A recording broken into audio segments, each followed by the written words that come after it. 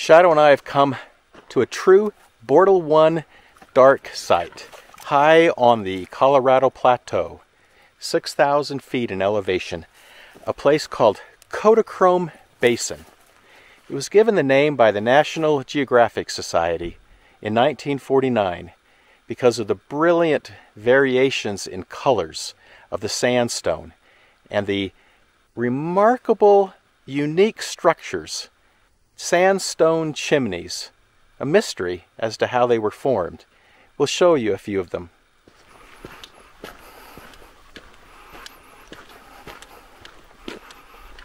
You can see these chimneys.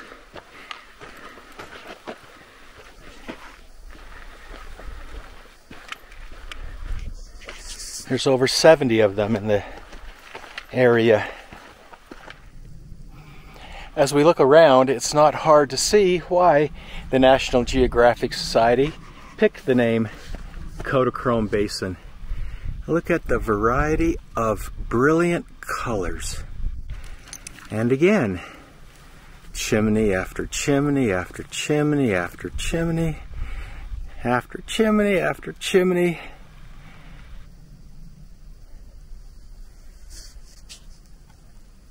It's incredible. One of the prevailing theories on how these were formed is that if you look at it, it looks a lot like, you know, a chimney or a pipe of a geyser. And that is indeed the theory, is that tectonic forces combined with geothermal activity, water found its way up through these pipe-like structures and brought with it other elements that mixed with the sand and the limestone and so forth and created a form of cement.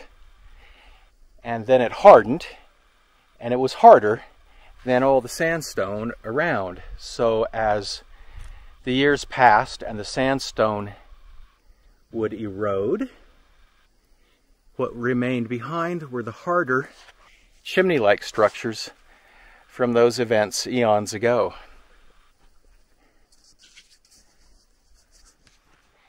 It's hard to find a true Bortle 1 dark site. You know, there's Bortle 1 to 2-ish, you know, but this is not a Bortle 1.5, it's not a Bortle 1 1/4. This is a true Bortle 1. It took me about 3.5 hours to drive here. And I couldn't have picked a worse time with regards to, it's a full moon tonight. But it's the end of October, and my schedule between now and the end of the year, this is the only chance I would have to get out this far.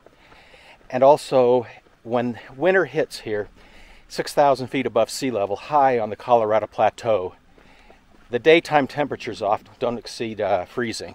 So I don't want to come in the dead of winter, that's for sure. So it's kind of now or never. So I'll have to work around the moon, and I will. But it does limit which targets we can go after.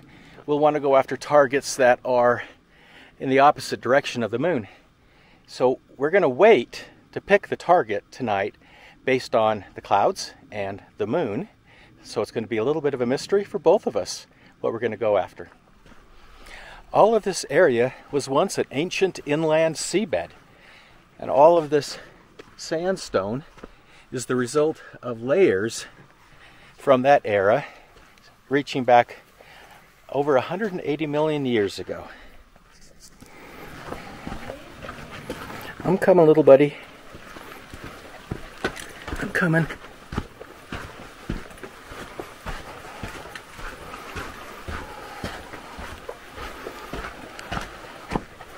Here's another one.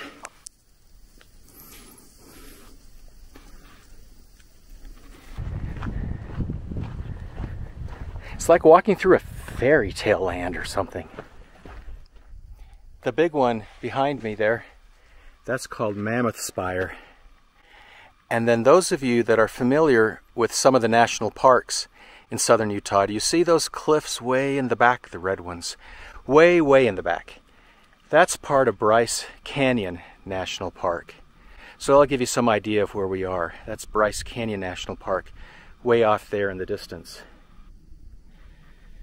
And then there's Little Lion King overlooking his domain.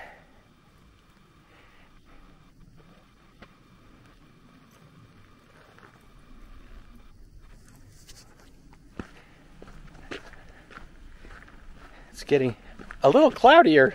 That's not good. The forecast as of yesterday was that it would get a little cloudier and then clear up. Crossing my fingers, crossing my fingers. So not knowing for sure the scene conditions, the cloud cover, but knowing that there's going to be a full moon, and I know where the trajectory of the moon is, so I got to go in the opposite direction of that.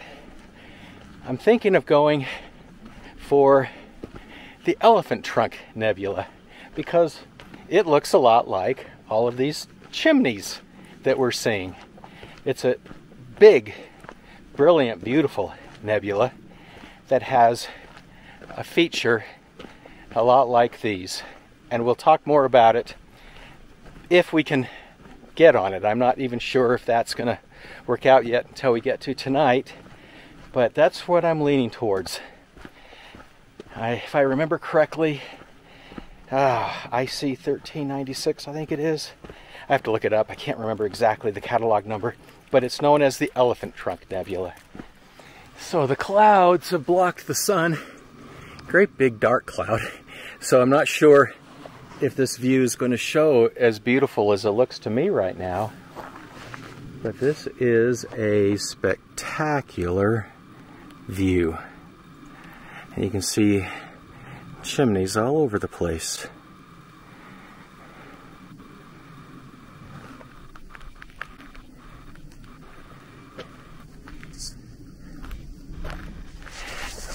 Here's another beautiful one. And up, high up, jutting up above those cliffs up there.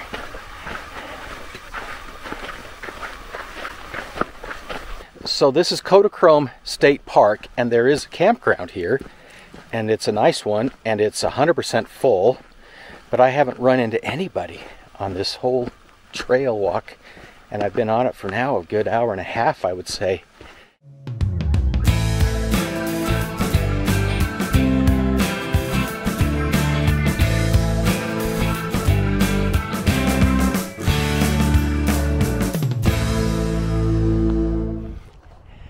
Well, I've driven all over this park to try to find the least windy places possible, and I found it. Where I'm setting up is really, really beautiful. Can you see the sunset? I was hoping to catch it sooner. It's already gone down, but you can see one of the chimneys there with the sunset forming the silhouette in the background. And we have another one right next to the truck. I don't know if you can see that or not. Walk around here. I'm literally set up right here on this parking lot. I'm going to go ahead and get leveled up, get the mount on, the scope on, all the equipment on, and then it's perfectly clear skies. Beautiful skies. So I'll polar align, star align, and we'll figure out which target we're going to go after. But I mean, jeepers, look at that sunset. I hope you can see that.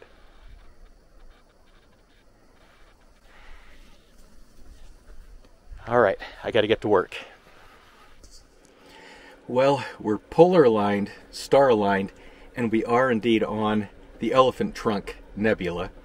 I'm really glad I remembered the IC number, the catalog number, IC 1396, because I don't have cell coverage out here and I couldn't look it up.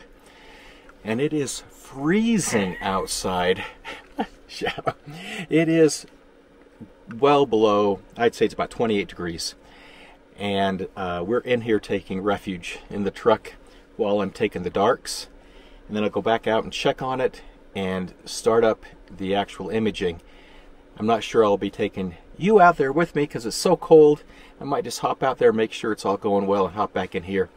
And then in the morning, when it's warm, we can show you the rig and what we were imaging with, and hopefully it turns out.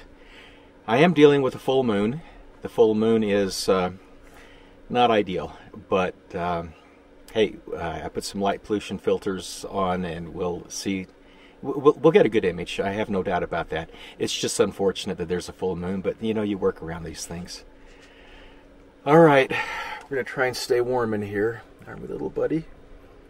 You know, you're shaking. We've had a day. It's quite a day. All right, we'll see you in the morning. Good morning. We just woke up just now and crawled out of the truck. And I'll tell you, unfortunately, the wind was relentless last night. I did image all through the night, and I'll show it to you. Don't expect the greatest, because when the wind blows as hard as it did last night, it will jar that scope a little bit. And that's all it takes. When you're shooting something thousands of light years away, you can't, you're not going to get the greatest image if the scope is jarred even the littlest of bit. But I'll tell you what, regardless of how that turns out, waking up to this, I mean, it doesn't get any better than this. Absolutely beautiful. I picked this spot right here because it's nestled inside of this protective basin. But be that as it may, it was a windy night, you know, and what can you do? But when you wake up to something like this, it's about 7 a.m. right now. You can't complain. So I found a place to come in the future. This particular trip, the first night, was too cloudy.